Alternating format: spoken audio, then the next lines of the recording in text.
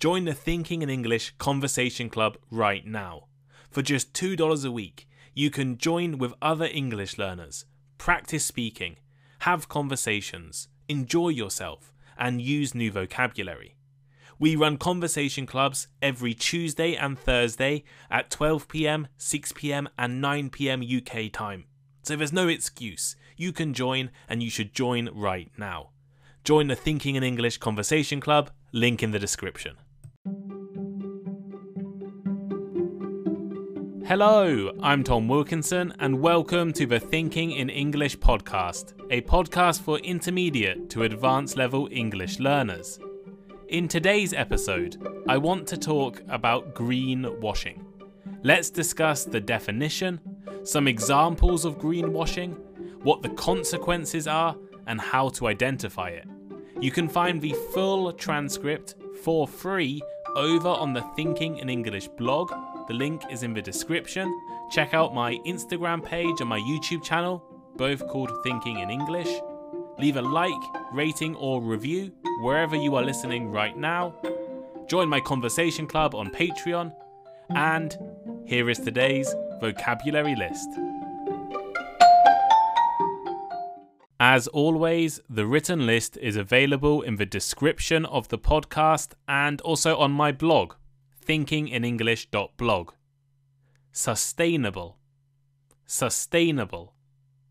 Causing or made in a way that causes little or no damage to the environment, and therefore able to continue for a long time.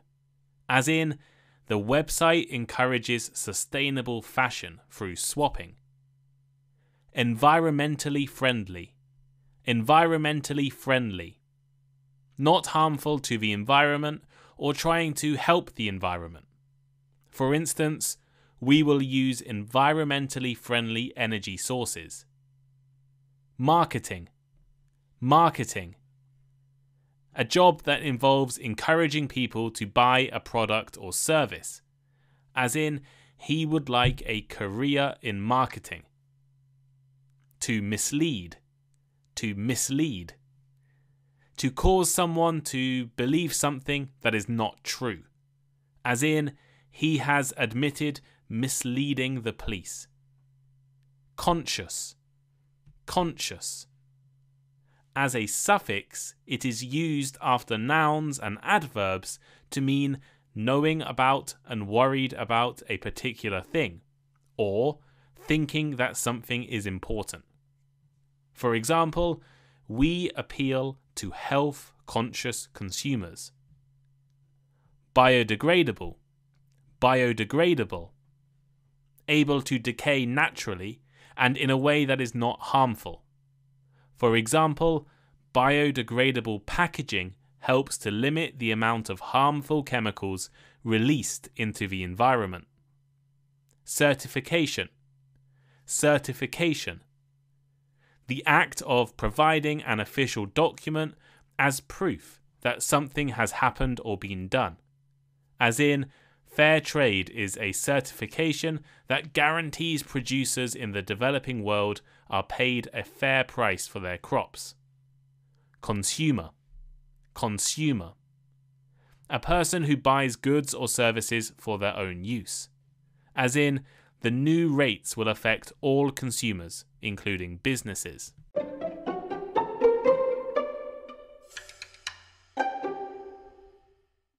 In our modern world, issues like environmental sustainability, climate change, and global warming are constant and ever present.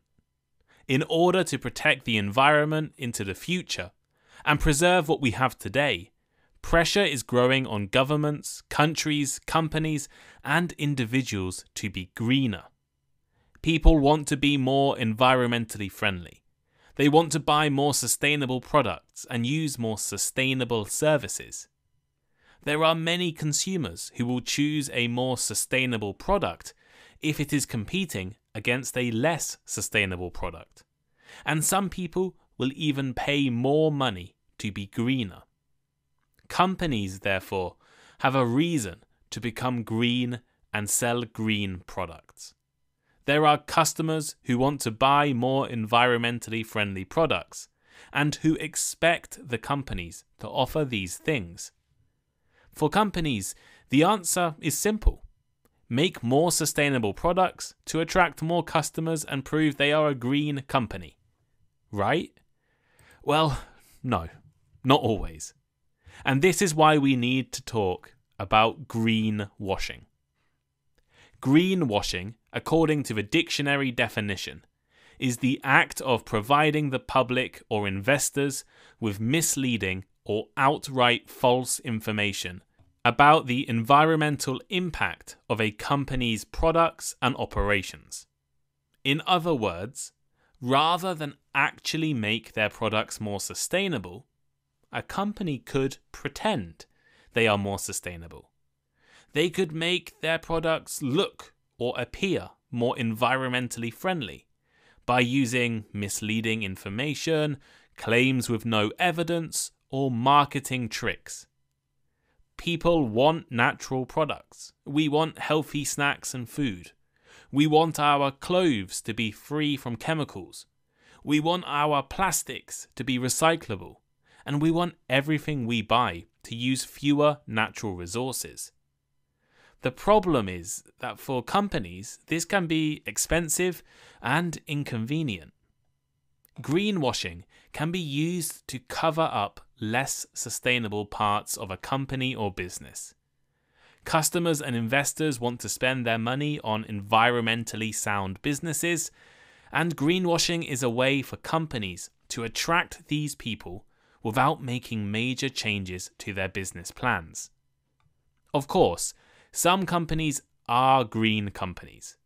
They do make an effort to be as environmentally friendly as possible, and they can prove this with evidence and facts. But when companies spend more money and more time on advertising, instead of actually becoming more sustainable, this is known as greenwashing. Sometimes greenwashing may be unintentional, but often it is purposefully designed and carried out by marketing and PR teams.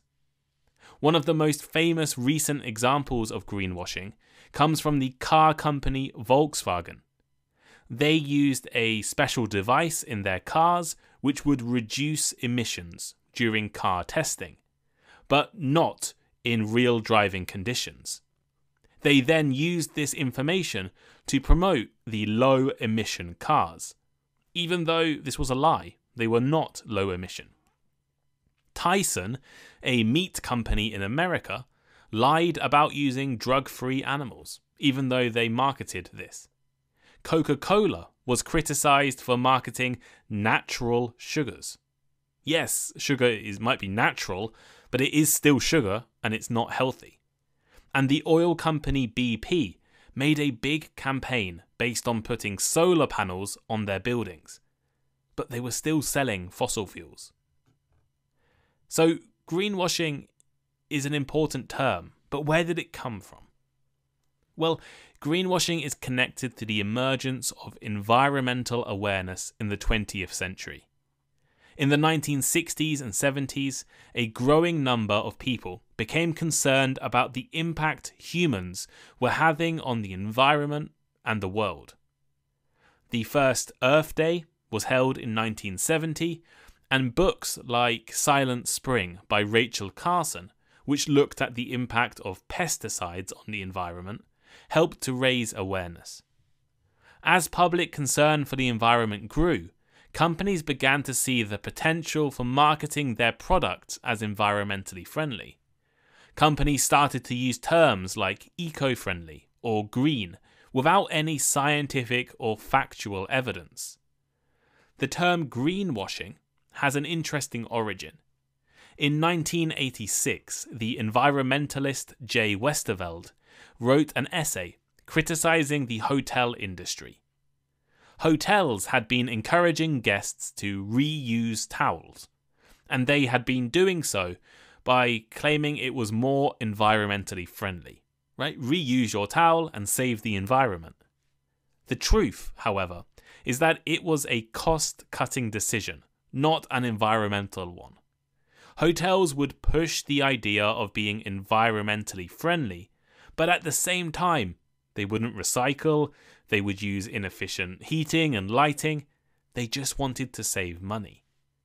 The term greenwashing quickly became adopted to refer to all instances of companies promoting misleading environmental claims, and more companies have been engaging in such practices over the year.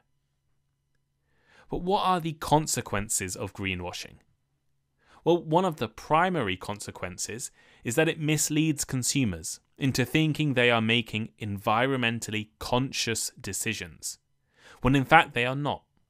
For example, a company may claim their product is made from recycled materials, when in reality only a small amount of the product contains recycled materials. By making false claims, companies can sell products that are not environmentally friendly at a higher price. Greenwashing can also create a cycle of misinformation and harm the environment. A company may promote its product as being biodegradable or compostable, but if the product is not properly disposed of, it can harm the environment.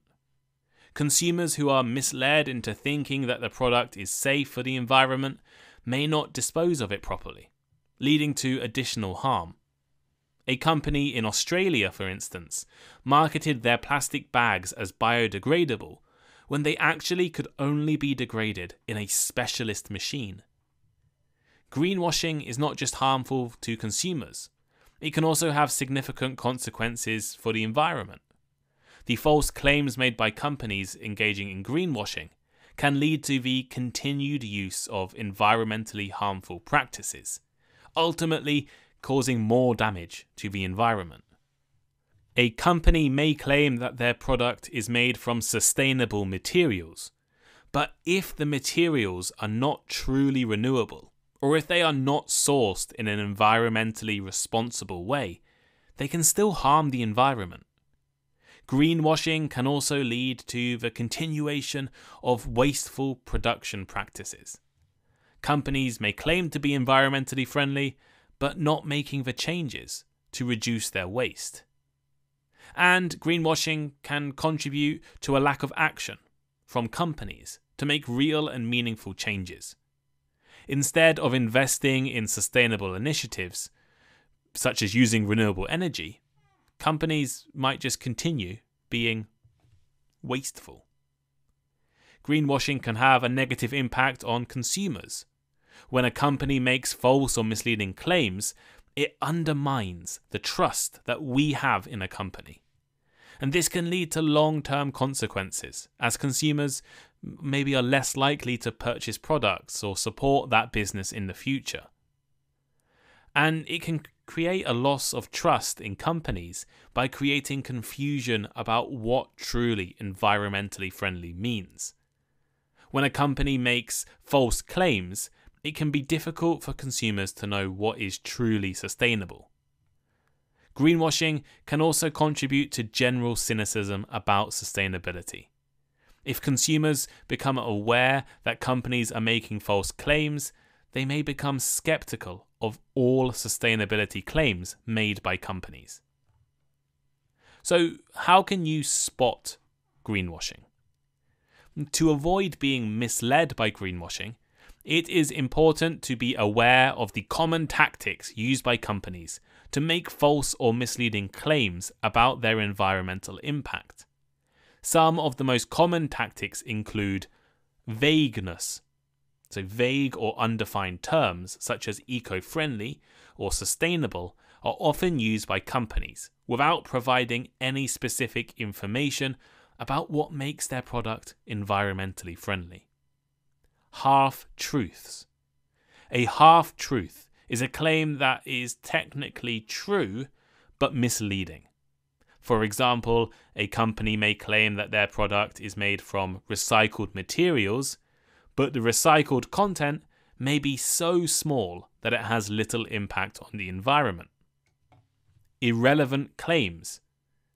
A company may make a claim that is not directly related to its environmental impact. A company may claim that their product is biodegradable, for example, but the biodegradable materials may not be compostable, and they may still harm the environment. False labels. Some companies and some labels will describe their product as organic or carbon neutral, which makes it seem more environmentally friendly, but doesn't actually mean anything. Or greenwashing symbols. Some symbols and images that are associated with environmentalism, such as leaves or the recycling symbol, can be used to make products appear more environmentally friendly. So, to avoid being misled by greenwashing, it is important to be able to identify it when you see it. Before making a purchase, research the company and their environmental claims. Check if the company has a sustainability report or any other information about their environmental impact. You could also look for certification or labeling that verifies a product's environmental impact. Look for evidence, something like a fair trade symbol or the Rainforest Alliance symbol, which provides assurance that that product has been checked by an independent organisation. Read the fine print on products and labels and packaging. This can help you identify vague or undefined terms, such as eco-friendly or sustainable. And if you're unsure about a company's environmental claims, ask them. You can contact the company or check their website or check reviews. Consider the context in which the product is being sold or the company is making the claim. A product that is marketed as environmentally friendly may not be as sustainable as it claims if that company has a history of lying, of environmental violations, or poor practices. Right? Like oil companies. If an oil company is talking about solar panels, well, they're also selling you oil. And if a claim seems too good to be true, it probably is. Trust your instincts and be skeptical of exaggerated or false claims about a product's environmental impact. The problem of greenwashing is not one that individuals can tackle on their own. To truly combat greenwashing, organizations and institutions must also play a role. Organizations should be able to enforce standards and punish companies found greenwashing, educate customers, and support sustainable practices and products.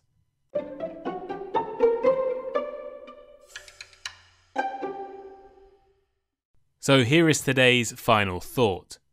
Greenwashing is an important topic that everyone should be able to understand and recognize. In our modern world, companies are trying to sell products to environmentally conscious consumers, and often engage in greenwashing as a tactic. Hopefully, after listening to this episode, you can now understand the concept of greenwashing, identify it, and avoid falling for it.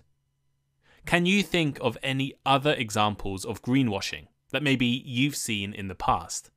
Let us know by leaving a comment on Spotify, a comment on the Thinking in English blog on the transcript, or reaching out to me on Instagram. I love to hear from all of you all of the time. It's awesome. If you like listening to Thinking in English, please consider supporting us. Join my Patreon. You can get bonus episodes. You join the Conversation Club, which is absolutely amazing. Our Conversation Clubs are, I see people getting better every time they join.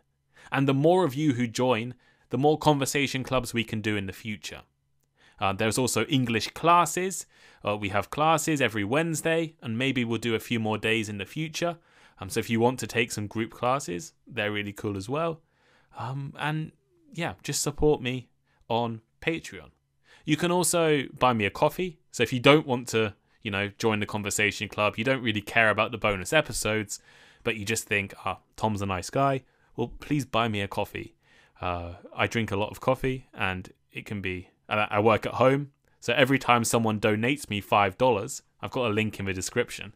Every time someone donates me $5, I go and buy myself a coffee at the local cafe. So if you want to buy me a coffee or buy me 2 coffees, please click the link in the description. And What else? Leave me a like, a rating, a review, wherever you are listening right now. Well, I think hopefully by the time this is released, or a few days after this episode is released, we'll be at 5,000 Spotify ratings, which would be amazing. 5,000 people have rated me 5 stars on Spotify, hopefully, by the time this is released. So, if I'm not at 5, please go and rate me anyway. And go and rate me anyway. Let's try and get to 6. Let's try and get to 10,000 ratings. Leave me an Apple review as well. Yeah, I think that's everything. Join the conversation club, listen to bonus episodes, click all the links in the description, and I'll see you guys next time. Bye.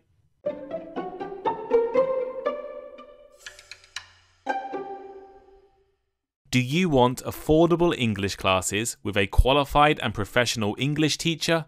Well, you're in luck. Thinking in English now offers English classes. We have classes for intermediate, upper intermediate, and advanced level students which focus on developing your English quickly and effectively. Classes focus on key English skills, and the best part is you'll be studying with a small group of Thinking in English listeners. The price is just $10 a class with big discounts for Thinking in English members. Click the link in the description or go to my website thinkinginenglish.link to book now.